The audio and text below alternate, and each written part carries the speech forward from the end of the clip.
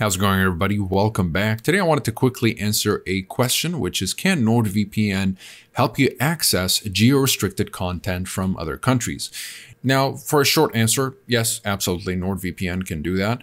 It has a large network of servers located in various countries around the world, specifically over 5,400 servers in 60 countries.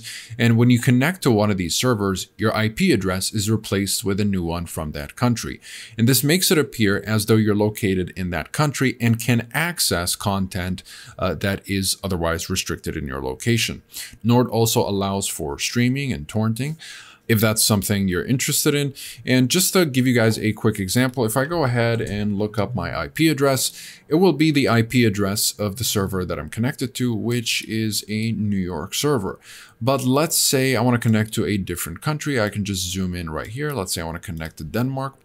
It'll just take a couple of seconds for this to be connected. And the moment NordVPN is connected, all I have to do is just refresh my IP finder just to check that I am indeed in Denmark as of now, since I'm connected to it. So that's pretty much it for this video. NordVPN will in fact just give you all kinds of content or services that are available in whichever country you connect to. And if you guys are interested in NordVPN, whether you want to check the review or go straight to the pricing and discounts if you want to save some more money on your subscription, you'll find everything you need in the description down below.